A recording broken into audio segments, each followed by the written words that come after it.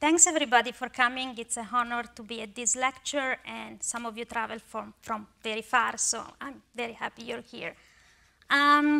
Most people in the audience have probably heard about dark matter before. I hope I'll tell you something new. Specifically, I'll talk about some of the efforts we're doing to find the dark matter particle, and I would like to give you an idea of why that's difficult and challenging and how we're getting around some of the challenges. I was advised to say something about how I ended up doing this, so I'm going to give you a brief overview of where I come from, literally. This is my hometown. I grew up in the mountains in Italy. We had a river, and we had a number of mountains. This is in the Alps. We're famous for sparkling water, which, you know, it's not dark matter, but, you know, that works anyways. It will not surprise you to hear that I was a bit of a nerdy child growing up. Those were the years of was the heyday of the Voyager program. One of my first memories was that everybody was talking about the planets. Everybody, even on TV, even on Italian TV, or at least the two channels that had reception in the mountains. I annoyed my family members so that somebody bought me a science book for children, and my book had a drawing pretty much like this one. Sun and planets, extremely off-scale. The book explained that the thing was not possible to draw in a book because, you know, distances are too big. I think I stared at the drawing for hours on end for like 2 years, 3 years, every day, something like that. Then in 1986, something a bit dramatic happened. I was in school at the time, and that was the Chernobyl accident. That became famous again last year because of the TV show, but most of you in the audience remember it directly. That was kind of a big deal in Italy. So that was the explosion of a nuclear reactor in Ukraine, in the former Soviet Union. There was a huge amount of emitted radiation. There was a radioactive cloud that traveled to Europe, and some of the particles were trapped on the Alps and reached the place where I live. Probably not my house, but the general area. And it was a public health crisis. So at that point, we were up to 4 TV channels in my mountain region, and everybody was talking about atomic energy. So I wanted to know what the atoms were. And for the first time, I looked at a different page of my science book and found a drawing kind of like this one. This is a drawing of the carbon atom. It has a nucleus and 6 electrons. It kind of looks like the one above, and this is what we call the atomic model of the atom. It's not like accurate, it doesn't have quantum physics, then again, it's very difficult to draw quantum mechanics, especially for a children's book. The fact that these two objects kind of look the same way was not lost on me, and it was actually like a mind-blowing discovery for me as a second grader, that the smallest thing I knew, the atom, and the largest thing I knew, the solar system, had the same structure. I'm not going to tell you everything about my childhood, although I'm sure you will love to hear about it. I'm going to jump to straight 20 years. This is me with my postdoctoral advisor and the first dark matter detector that I worked on. And in the back is my colleague trying to do real work while the ladies do a photo shoot. Why am I showing you this? This object is what we call a particle detector. It's a technology developed to study elementary particle physics, which are the smallest, by definition, the smallest object we can study in nature. But we use that to study dark matter. Dark matter is a problem, is a cosmological problem. That means a problem of the whole universe. So we use this thing to study the universe, which by definition is the largest object we can study in nature. So I ended up doing, as Michael said, for most of my career, what I wanted to do in second grade, and I don't know if that makes me a visionary or just very stubborn, but that's what happened. So this is the introduction to tell you. I'm going to talk tonight about how we use techniques from particle physics to study the universe, basically. I'm going to start by asking what is dark matter and how we know it exists. So the smallest cosmological scale where we can observe the effects of dark matter are galaxies, but to explain you galaxies, I will go back to my favorite thing, which is the solar system. This is what we call the rotation curve. In this graph, we have the mean distance from from sun of a given object of the solar system, and this is the orbital speed. This is the velocity with which the object rotates around the sun. As you know, one orbit of the Earth is what we call 1 year. The orbit of Neptune is almost 200 times bigger. The orbit of Mercury is, a factor of 10 smaller. This is the way it's supposed to go if you have a system like a planetary system where all the mass is located in the center. How does that look like for a galaxy? We can measure that. It's been done starting from the 60s, and I will tell you a few words about the person who pioneered these kind of studies. So basically, we can take one galaxy. This is a photo of the Triangulum galaxy, or M33. This is the distance of any star that we observe in the galaxy. From the center of the galaxy, we change the scale quite dramatically. And we can see that, we can do the same calculation of where the mass is and how fast the objects are supposed to move around the center of the galaxy. And we get a curve like this one, which is very, very similar to what we saw for the solar system, because, it's kind of bright in the center. We can imagine that all the matter is there. So the measurement was made. They took different galaxies. They started with Andromeda, starting in the 60s, and what they found was this, which is very different. So basically, objects far away from the center of the galaxy are going faster than ones closer to the center. And even like out here where you barely see any stars, they're going faster and faster and faster.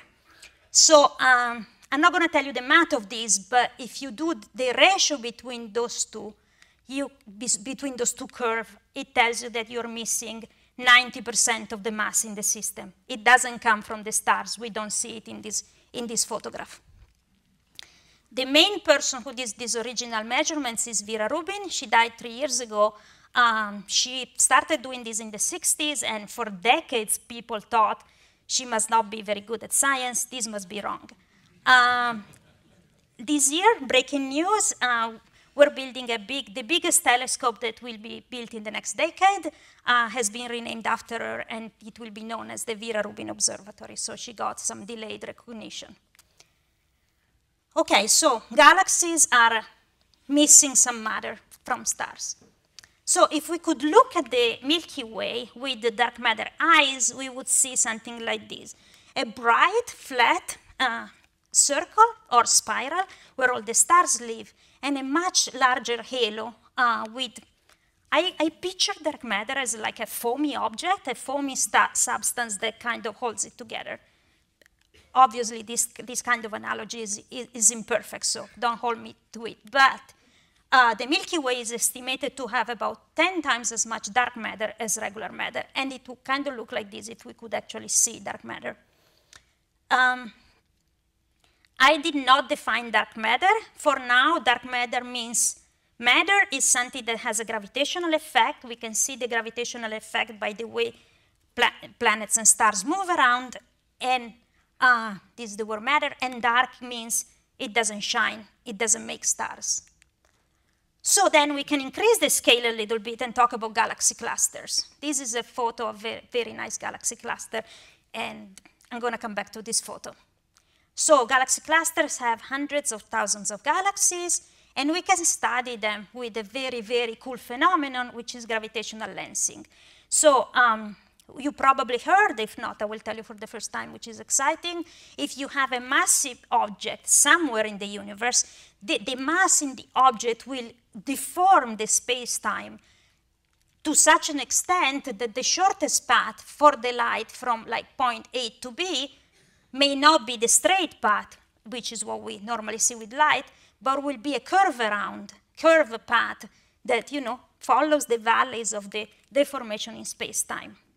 I wish there was an easier way to explain this. Nobody understands general relativity, but we can use it. So this is what we call, the picture you saw a minute ago was an Einstein ring, because, that's the guy who figured this out. The interesting bit is, okay, suppose I have a galaxy cluster, and suppose I'm here on Earth looking at stuff outside. If there is a galaxy behind the galaxy cluster, its light will be curved and it will hit me in a weird pattern. basically this curvature, this radius of curvature will tell me what is the mass, the total mass of the object in here, inside of the galaxy cluster in the middle. So specifically, going back to our smiley face, there are two clusters here, a galaxy way far behind it, and this is the image of the galaxy behind it that produces what we call an Einstein ring. From the angle of this, we can figure out the mass in here, and again, the mass of the galaxy cluster is about 10 times bigger than what we can reconstruct from the light that's shining there. So then we can make one scale, a step, one more, go up one more in size, and we go to the whole universe. How much dark matter is there in the whole universe? And we know that too. We found out exactly in 2001, I would say. How do we find out? I don't know if people in the audience have seen a drawing like this one before. This is a sketch of the evolution of the universe from the Big Bang to the present day. So the Big Bang is the universe blew up. For a fraction of a second, it expanded a lot faster than the speed of light. It cooled down, it cooled down, it cooled down, and this is us here. And at some point, about 400,000 years after the Big Bang, it cooled down enough for neutral atoms to form the first hydrogen atoms. When that happened, light was able to escape from the hot and dense universe for the first time, and it kind of made a flash of light. And we can still see the light from that event. We call that the cosmic microwave background. It cooled down dramatically since that moment. This was visible light. Now we can detect it in the microwave. So if you look at the universe behind any star, any galaxy cluster, you will see a faint glow, and that's the leftover from the Big Bang, basically, from the first light from the Big Bang. This is what it looks like. This is a baby picture of the whole universe. This was taken by the Planck satellite in 2013. It's the oldest light in the universe, and it's been traveling for 13.8 billion years to reach us. This picture is cool, but not very informative. We have to change the coordinates a little bit to figure out the size of the small dots and the biggest regions. Sorry, I didn't tell you what the picture shows. There are regions here that are slightly colder and slightly warmer, not by much, like factor 1 in 100,000. And the intensity of these objects that are slightly warmer, slightly colder, and the size of these small points tell us basically everything about the early universe. Specifically, they tell us what the universe is made of. And interestingly enough, the stuff that we're made of, all the elementary particles that we know, are less than 5% of the total. Then there is a 30% of dark matter, and then there is a 70% of dark energy. I'm not going to explain what these two are, but basically dark means it doesn't interact with light. Matter means it pulls stuff together through gravity. And dark energy means it pushes stuff apart through gravity. Another way to represent this plot, which was found outside a newspaper stand in England when this data was first published, is 96% of the universe is missing. There was another big event. I was doing my master's when it happened, and all of my undergrad have been told by my professors that, physics is almost there. We got it. We made very precise measurements. We're missing like a couple of details on the standard model of elementary particle is very precise and very exhaustive. And it was kind of depressing to go into the field with that attitude because, what am I going to do for a job? I need to find a real job, which was not like my preferred option. And then one of the things we were missing is the whole density of the universe. That was a big question. We answered that question with a 2% precision, and we didn't know the order of magnitude. It was like a night-day change within weeks. Oh, and by the way, we don't know what it's made of. So if you find people my age or younger who work on dark matter, this has become really, really, really popular in the last 20 years. Okay, fine, but what is dark matter? I'm going to start with what it is not. So this is the famous standard model of elementary particles. By the way, in 2001, they hadn't found the Higgs boson when they told me we have everything already. So this is a new plot because it has the Higgs boson. I'm not going, I could talk about this drawing for days, but I choose not to. Maybe it will be presented at a later public talk. But I'm going to compare this drawing, this list of all the particles we know, with the properties of dark matter. Okay, dark matter interacts with gravitationally. Second feature, it's not short-lived. Most particles in this drawing decay within a fraction of a second. They're made and then decay, etc., etc.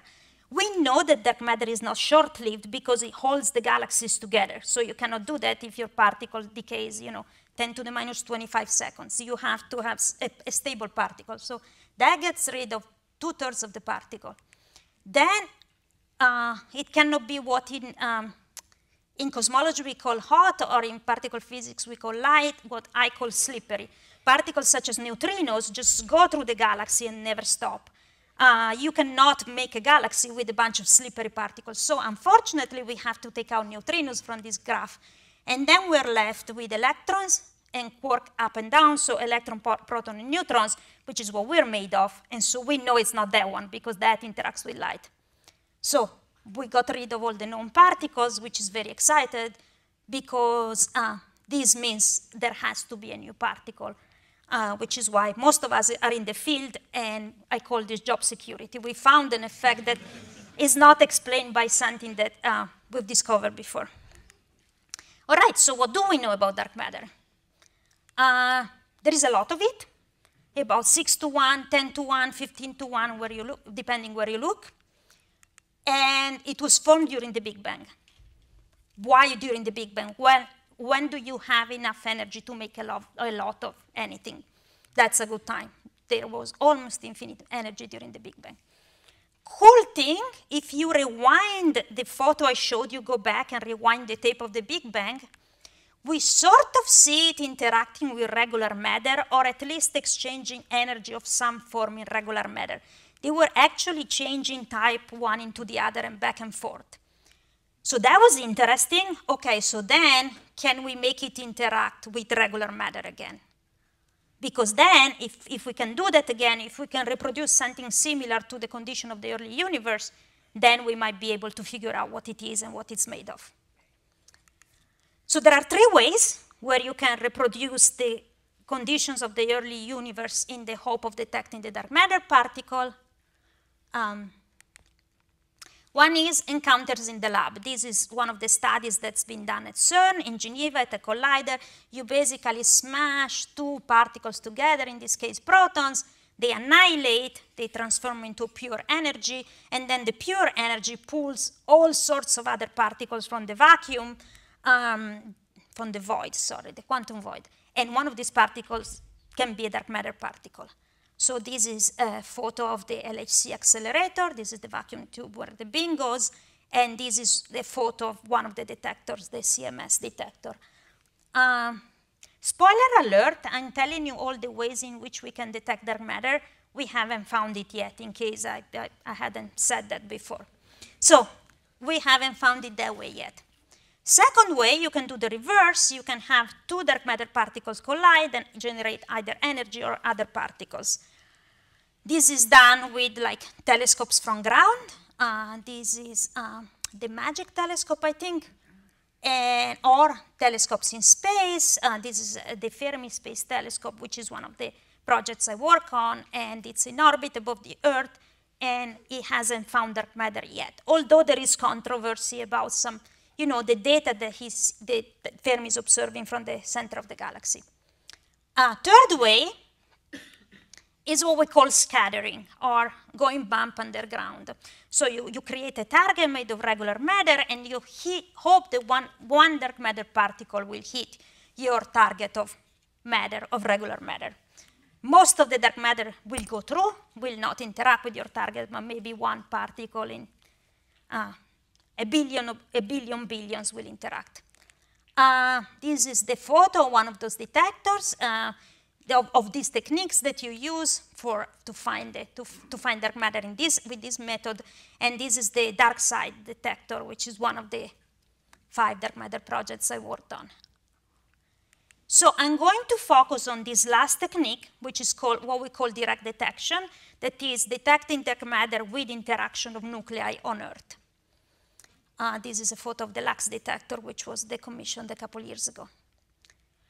Principle of the detection, basically you have dark matter coming in, it will bump a nucleus or an electron, but if it's an electron, it's not dark matter. So this is the recipe for a dark matter direct detector. Build a massive tank or a massive tower of nuclei. Nuclei because, too complicated, I'll come back to this. Hide it deep underground, and then wait for a dark matter particle to hit one of your nuclei, and then you want to look for tiny vibration from nuclei that have been hit by a dark matter particle. I said something upsetting on this slide, and you should raise your hand. Why did I say underground? Isn't it weird that I want to hide my detector underground if I'm looking for something that comes from space? So this is a photo of the atmosphere from the International Space Station.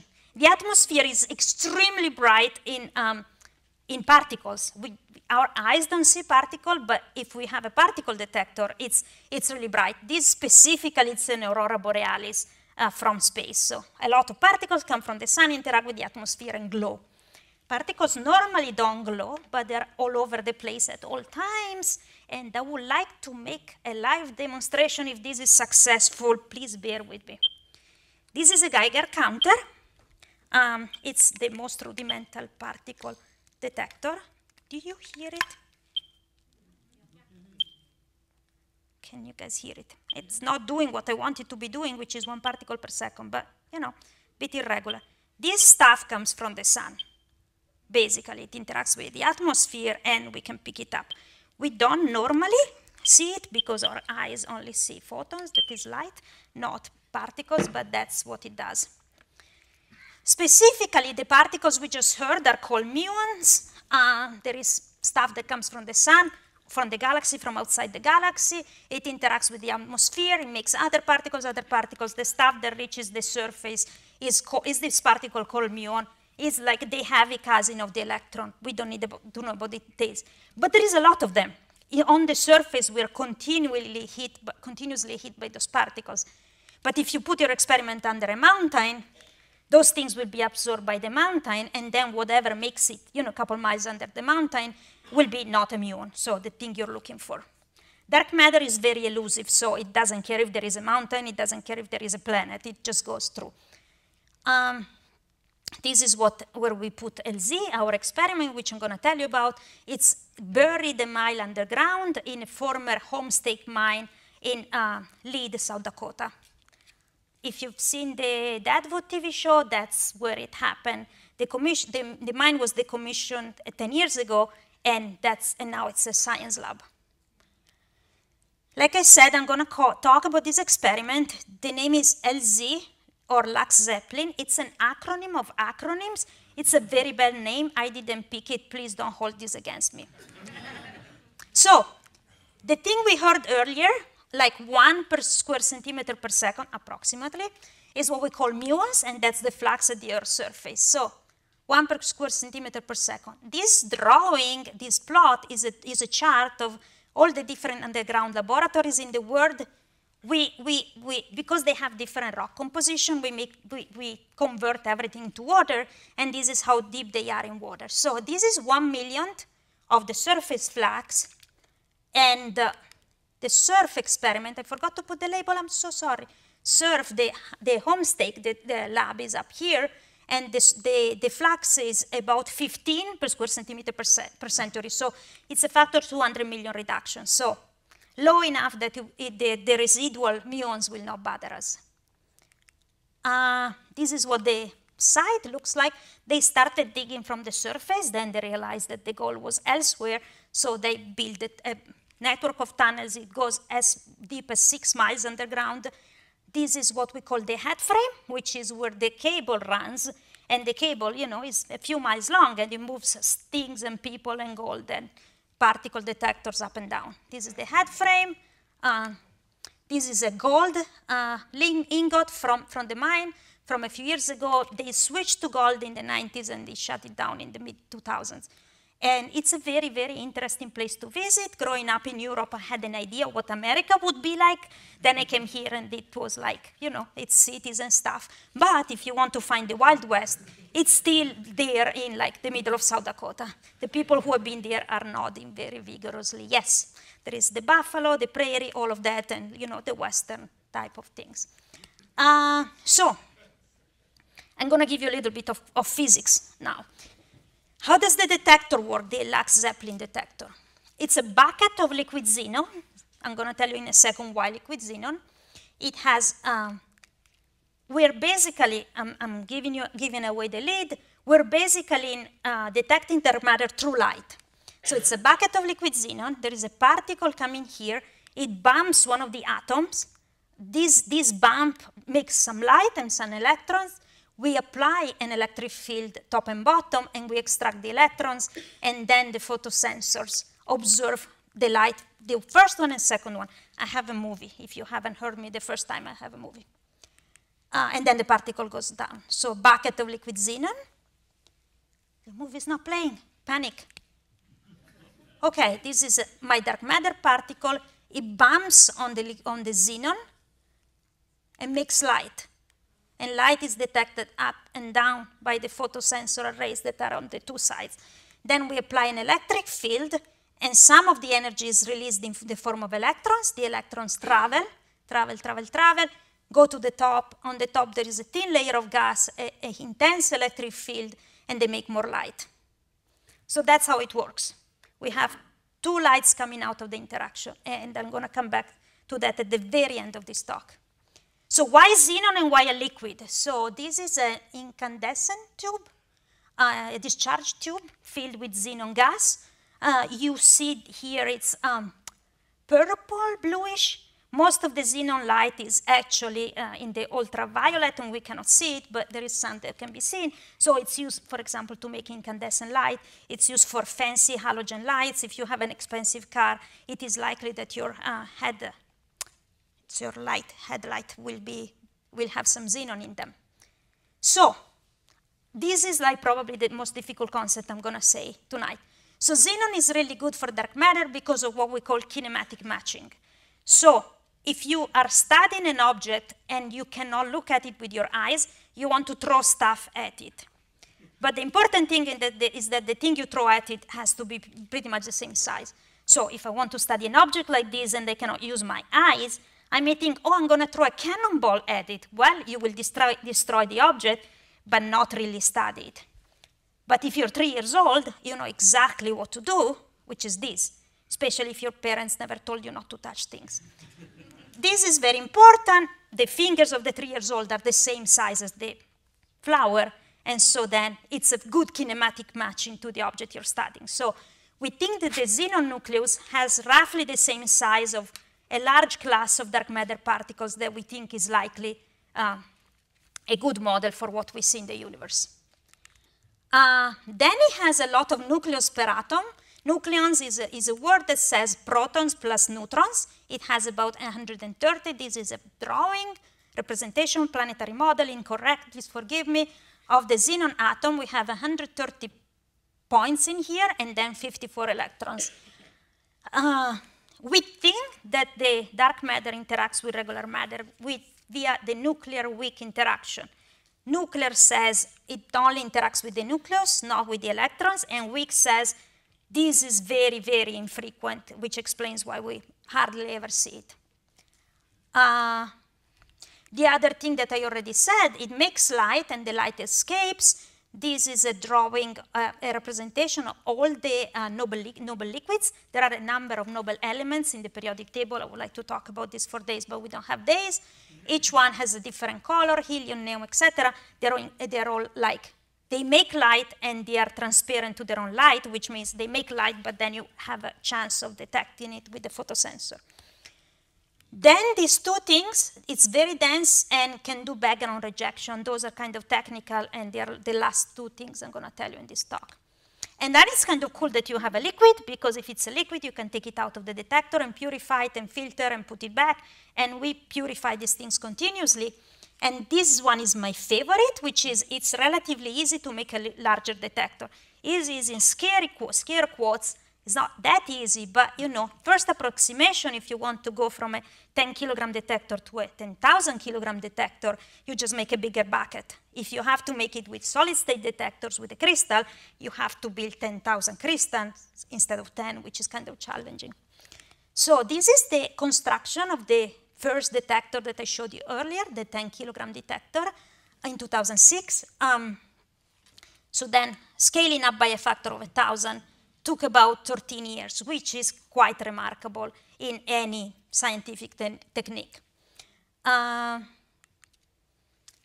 This is a fun graph that I like to show. Most of you will be familiar with Moore's law, which says computing power doubles every year, then it went to every 2 years. This is way faster than that. This is where I started my career from, and this is where we're going to be next year, which is 100,000 times improvement. 1,000 times come from the mass. The extra 100 comes from making the experiment better, and that is what I will tell you from the rest of this talk, or in the rest of this talk. What time is it? 8:05. We're probably okay. So I showed you first step is to build a massive tank of nuclei, and I will tell you the recipe. First of all, whatever you do, take a lot of pictures so you can show your friends and colleagues and family. First element is photosensors. Like I said, we need to detect the light. These things are very big in the photo, but they're about 3 inches across. They are very weird. They work in liquid. They're electrical devices. They work at high voltage, but they work in liquid and they work in cold. So xenon is only liquid at approximately negative 200 Fahrenheit. It took 20 years to develop the technique to detect light in liquid and cold and not be radioactive, etc. A company did it. We just bought it from them, and we bought a lot of them, a little bit more, twice as many, so 500 of these. Okay, this is your photosensors that you saw earlier in the drawing. Then we need to build the actual bucket. The actual bucket we build modularly. We started here with a 4-inch object. And obviously, you want to make it of highly reflective material because the goal here is to detect the light from the interactions. Like I said, modularly, we stacked modules of this object. This is Teflon, PTFE. Teflon is very reflective, as you can see, because it appears white. It's very reflective to regular light, but it's freakishly highly reflective to ultraviolet light, especially in liquid, especially in xenon. We don't exactly know how that happens, but the reflectivity that you see from this picture is 70 to 80%. In ultraviolet light in liquid xenon, it's 98 or 99%. We don't understand the atomic physics of why that happens, but that's one of the big reasons why the entire field works, that this thing is freakishly reflective. Then you start stacking things, and then a little bit more, and then you're happy every time you go up a little bit more, and then you go up a little bit more, and almost there. Okay, then I told you earlier that we have to apply an electric field, and you do that by building electrodes. So the electrodes were built here at SLAC. They were woven, and this object is a loom, is a literal loom. Our engineer went to the weaving club of Sunnyvale to learn how to build a loom, and we weaved a mesh of stainless steel. These wires are about 100 micron each, and they're spaced 5 millimeters. So you don't see the wires there, but if you put a bright object in the background, you can see them. They're 100 micron each, and it's a mesh of stainless steel. Make 4 of these, ship them to South Dakota, build a box that keeps everything straight and everything aligned because it's 100 micron thin or thick, and can be deformed. You send your favorite students and your favorite postdocs to unpack it, or just not favorite, the ones you're kidding. I want to say mean things about these guys, but they're pretty great. So then you unpack it, bring a few more colleagues, and then you put the whole thing together. So first you put the grids, what we call the grids, the electrodes, on top of the photosensors array. Again, you cannot really see it, but if you zoom here on one of the photosensors, you see the thing on top. And then excitement, and then you put the photosensor array on top and on the bottom of the bucket. And we have video. This took, maybe a little over a day. We have a crane, and, This gets lifted with the crane, and it gets put on top, and take picture, that's very important, and also a video, etc., etc. All right, then so we covered it in foil during assembly so that we don't get it dirty or damage it accidentally, take out the foil and take more pictures. That was a big day for everybody in photography. So you see here the bucket, photosensor array on top and bottom, lots of cables. And then you expect it with ultraviolet light and make sure it's really, really clean. This took another couple days. And I'm going to make a break here and take a break here, halftime show. I'm going to talk about radioactivity, and then we come back to construction. You've seen that everybody's wearing clean room suits and 2 pairs of gloves. You can only see one, but the 2 pairs of gloves, mask, hairnet, etc. Why are we doing that? So everything is radioactive. You probably heard that if you eat a banana, it's about 15 becquerels of radioactivity because bananas have potassium. Potassium is good for you. If you don't have enough potassium, your heart will stop. But also a very, very small fraction of the potassium in nature is radioactive. Humans are radioactive. As you know, we can find how long something has been dead by measuring its carbon-14 content. This still comes from the sun. The radioactivity from the sun interacts with nitrogen in the atmosphere, makes a little bit of radioactivity. Plants take the radioactive carbon, and if we eat plants, or if we eat an animal that eats plant, we ingest carbon-14, which then decays in 5,000 years, and that's how you know how long something has been dead. But also inorganic matter is radioactive. This is an example of stock photo of steel piping. Everything that the Earth, the sun blew up before the current sun that we have now, so we have all sorts of elements, including some radioactive ones, and specifically uranium, thorium, and potassium, which are all like radioactive, but they live very, very, very long life. They live longer than the sun, actually, and there are traces of these elements in anything that you take out from the Earth. So then, everything is radioactive. I've said earlier that the interactions from dark matter are extremely rare, and we must control the radioactivity of the detectors because everything that we build is going to be radioactive. I'm going to make 2 examples. The average human is 100 times more radioactive than a dark matter detector per pound. If you buy steel, the commercial steel that comes from the Earth is going to be 200 times more radioactive than the titanium that we chose to build the bucket that contains the bucket. I'm going to show you the titanium in a second. We had to work with the company to develop a special type of the titanium that would be distilled before actually making the ingot, which is kind of crazy, to make it pure enough. So problem here is that we don't get to choose the rock in the Homestake mine. The mine was already there. We went and bothered it with our detector, so we didn't get to choose the material. So everything that we can choose is super clean. And for the mine, we do this. This is the detector I showed you earlier, the white one, which is about 5 feet tall. And then we put it in concentric cylinders of detectors. So there is one out here, which is drawn in green. This is, we call it a scintillator. This scintillator contains gadolinium, and gadolinium is an element that is very good at trapping neutrons. So if we have neutrons coming from outside from the rock, they will be trapped by this guy. And then there is a large water tank that is basically a buffer and absorbs radioactivity from the rock. Did I say something wrong, guys? I'm looking at my colleagues with like mild concern. So then I said there is a titanium. So first thing, the bucket is contained in another bucket, which is made of titanium, as I just said. And we can go back to the assembly video, have another video, that's the last one, of putting the thing here, the big detector inside this titanium bucket. These require cranes. I think we did it in 3 days. Everybody was wearing harnesses so that they wouldn't accidentally fall in the hole because safety first.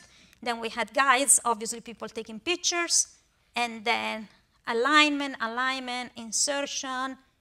And it was a very tight fit because if you have extra space out here, it decreases the sensitivity of your detector. Then it got stuck here, as you can see. There was a lot of swearing and cursing, and then rebuilding, coming back the next day, and then it finally was inserted. So there we go.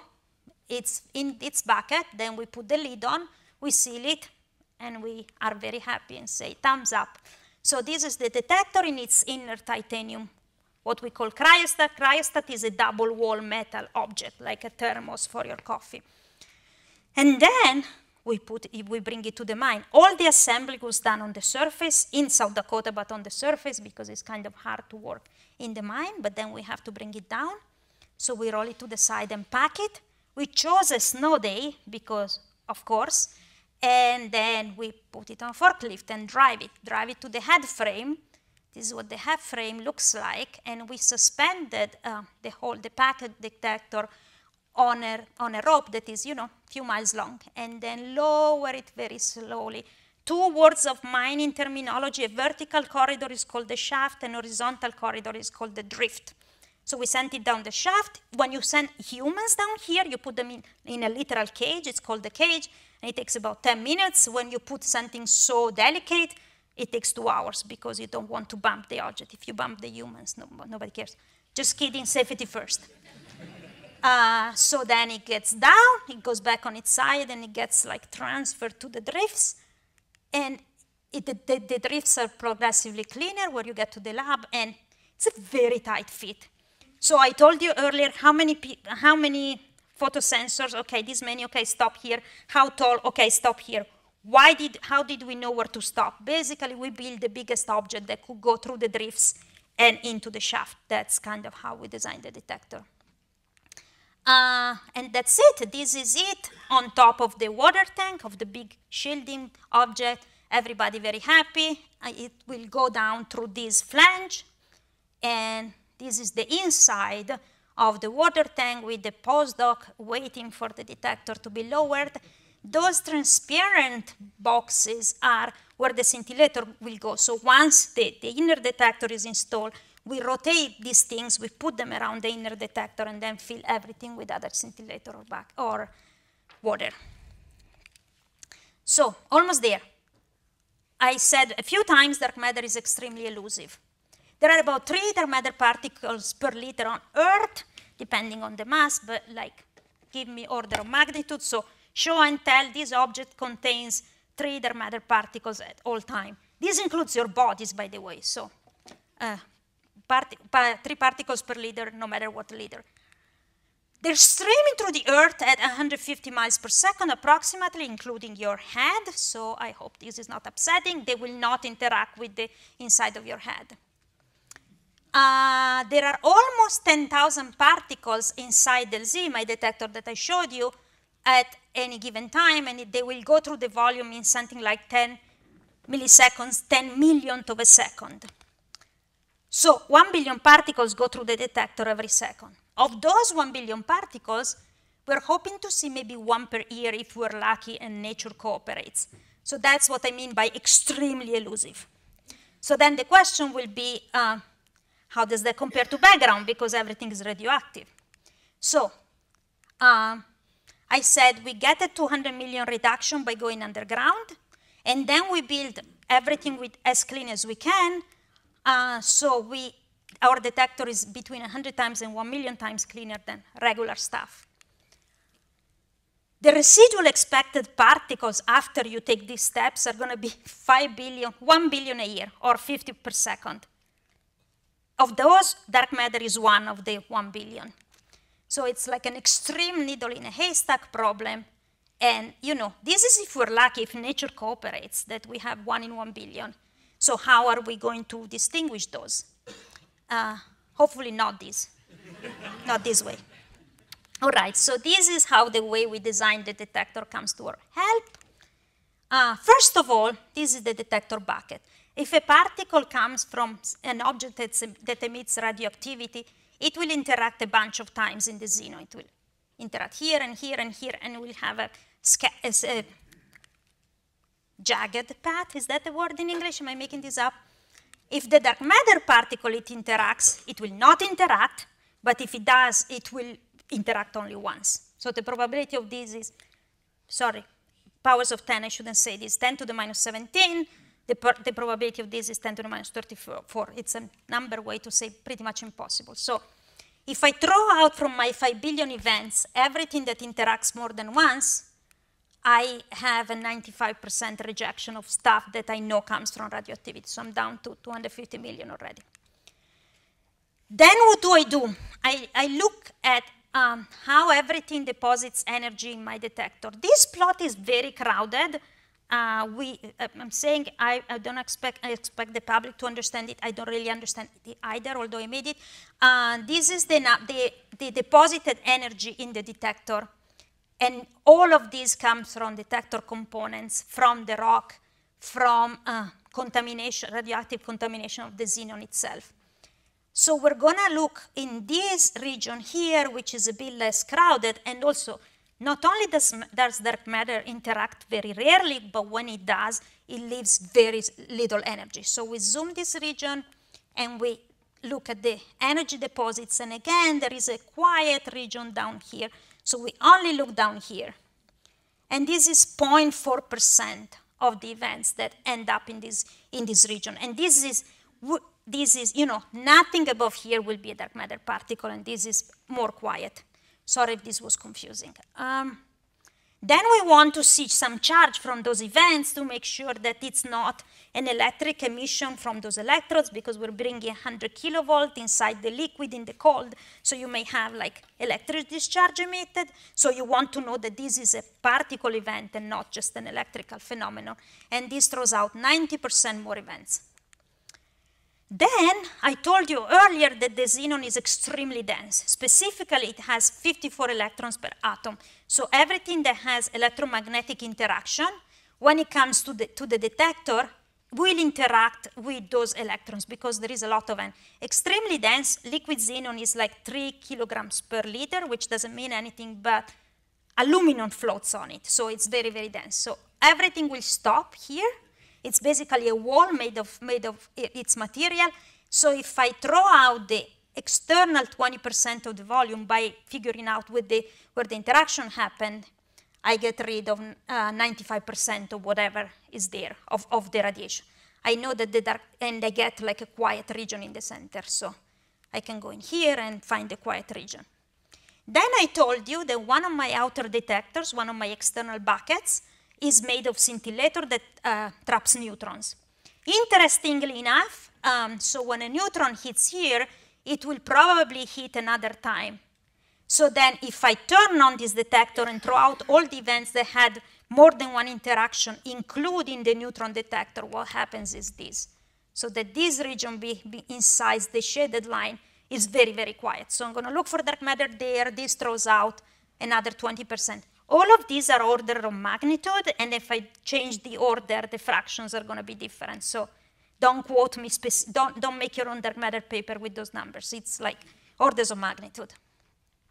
Then I remind you that the particle that comes in has two lights, one that is direct light and one that is from the extracted electrons. So its charge is basically from the electrons. So the reason why we use liquid xenon or liquid argon is that a dark matter particle will have an amount, a 50-50 distribution of light that comes out first and light that comes out second. For everything else, most of the energy is deposited in the form of electrons, so the second flash of light will have a lot more light than the first flash of light. So we decide that, for an electron, this will be 100 times bigger or to 1,000 times bigger. For a dark matter particle, it will be the same size. So I throw this out, and this is 99.5% good at rejecting non-dark matter, and so we end up with 5 events out of 5 billion. This is, I said the recipe, it's kind of like labor-intensive and resource-intensive. We write a lot of data, 1 petabyte per year, and of that, like 1 kilobyte is dark matter, and then we need a lot of computing to analyze that. This is the Cori supercomputer at NERSC, which is what we use for this data analysis. And obviously, you don't only need computers, you need people. This is a photo of the members of the LZ collaboration in South Dakota, outside the mine. We have about 250 between engineers and students and scientists. Some of them are here, about 15 of them are here. I will introduce them at the very end. So that's how you really do it. It's not just the computer. So this is a map of all the underground labs in the world. There are about 30 to 40 detectors looking for dark matter in this with techniques similar to the one I described at any given time. And spoiler alert, we haven't found it yet, but this is a worldwide effort and a lot of people are working on it. This is a photographs of the Milky Way galaxy from New Zealand. New Zealand is because we cannot see the galactic center from here, from the northern hemisphere, and it's around here, the galactic center, there is gas in front of it, so you don't really see it. But most of what you see in this picture is dark matter, but we don't really see it, and to me that's kind of annoying a little. It is hiding, most of the universe, most matter in the universe is dark, and it is hiding in plain sight at all times. Like I said, we haven't found it yet. It's been working on it for 30 years. If some young person in the audience wants to figure out what to do as adults, we might still be looking for this in 20 years. Hopefully not. If not, maybe we find it with this detector that I presented, and then we have a big party. Thank you for listening.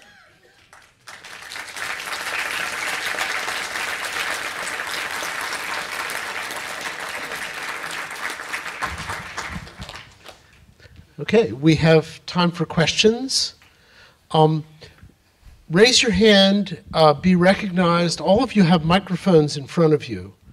So before you ask your question, just turn on the microphone, the little button in front of you, and then you can be heard, and also you'll be heard on the recording. So who would like to ask a question? Ma'am. Can you list the theorized dark matter particles? I'm glad you asked. This is a selection of the theorized dark matter particles. This is about 7 years old, so there are probably more than that. And just for context, I don't even know which one we're looking for. Where is the WIMP here? I don't see it. Top left.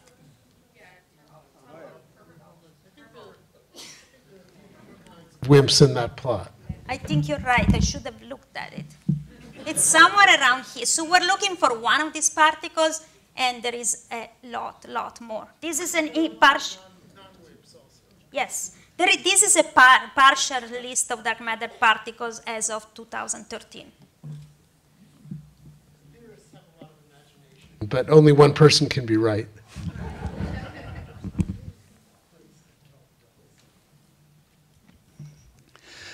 So we can't detect it because, well, we have a difficult time detecting it because it doesn't interact with matter.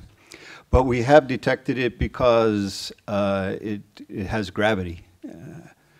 And we have these dark holes, black holes, sitting in the middle of all these galaxies, and no Einstein rings, no interaction at all. I mean, is there a way that people have explained that we can't see it by those kinds of mechanisms?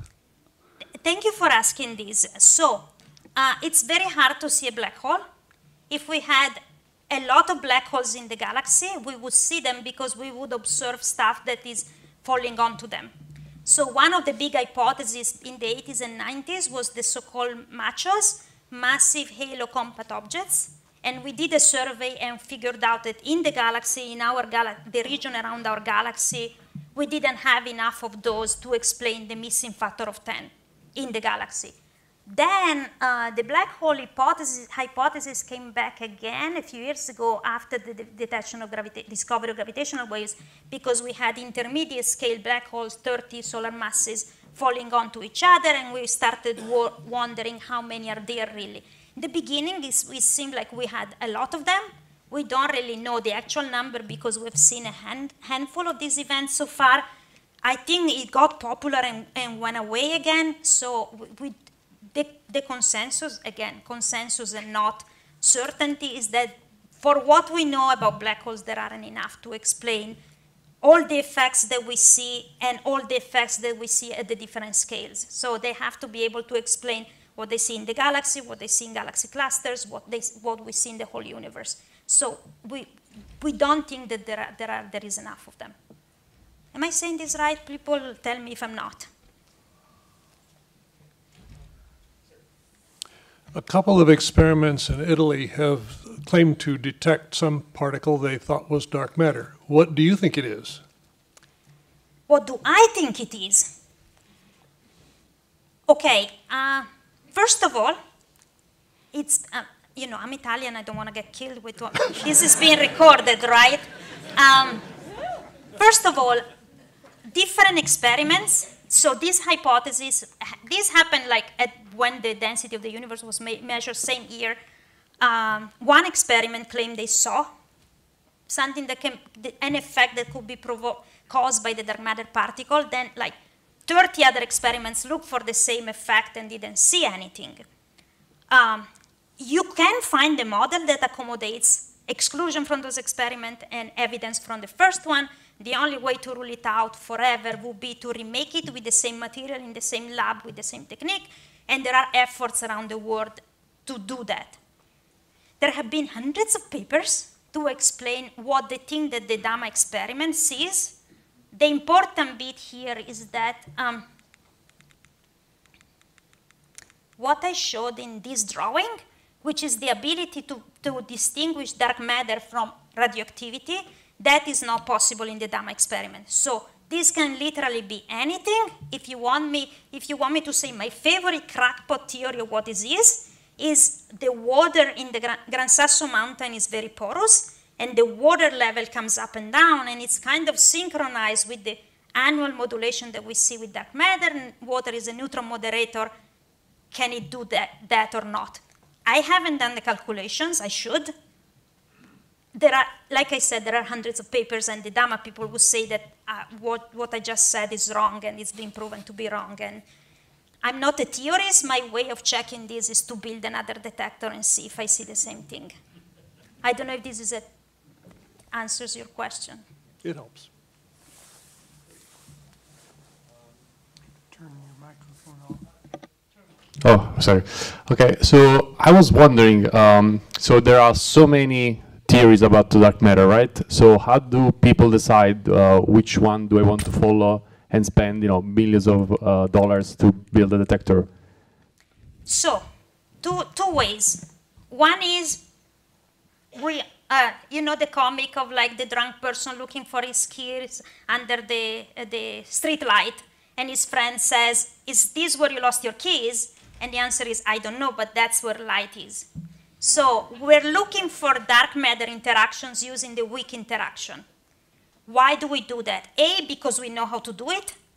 B, because if you rewind the clock of the Big Bang and see when dark matter in the present density was formed, you get to a temperature which is roughly, or was a few years ago, roughly the same scale as the weak interaction. That's why it got exciting. So there are those two reasons, because we can, and because it might be a possibility. If you're very creative and have ideas, there are other experiments looking in other places of this, and I think sorry, I'm going the wrong way. And I think we're expanding the search in what we call other parts of the parameter space. If you're very creative and can tell me how to find axion-like particles, have ideas, I don't know. No, I saw it, but I'm looking for something that we don't know. Cue balls. If you have an idea on how to look for cue balls, that would be great. But there is a process starting here for the next, all over the US, collecting ideas for the next 10 years on how to look for some of those other models.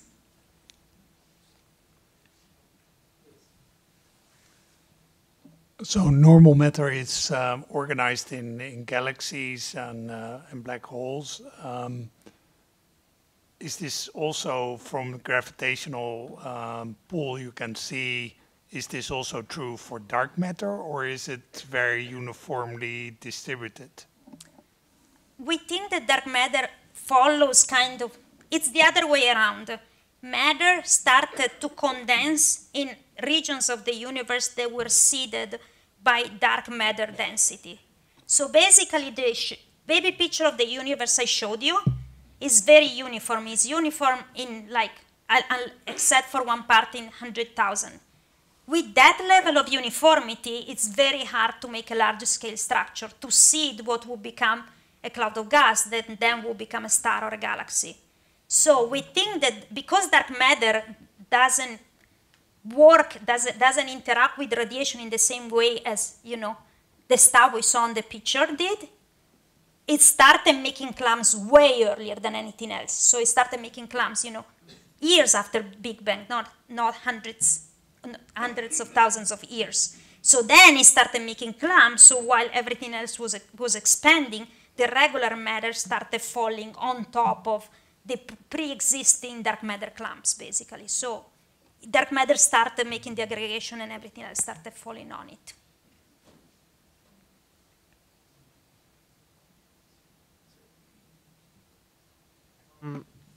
What role does dark matter play in the formation of galaxies, and does it interact with other dark matter particles? So yes, the answer to the first one is what I just said. So clumps of dark matter form very, very, very early in the history of the universe, and regular matter followed. So basically dark matter seeded the formation of stars and the formation of galaxies. And the other one is, we think dark matter interacts with other dark matter. One of the models in this thing, although it may not be labeled that way, is called the self-interacting dark matter. So if the dark matter has the weak interaction, it will interact with itself, obviously, besides regular matter. And if not, we still have models of the dark matter interacting with itself, but not with regular matter. And you know, the so-called self-interacting dark matter explains some of the things we see outside in the galaxy that may or may not be explained by like the standard dark matter model, which is what I talk mostly about tonight. So probably, we think so.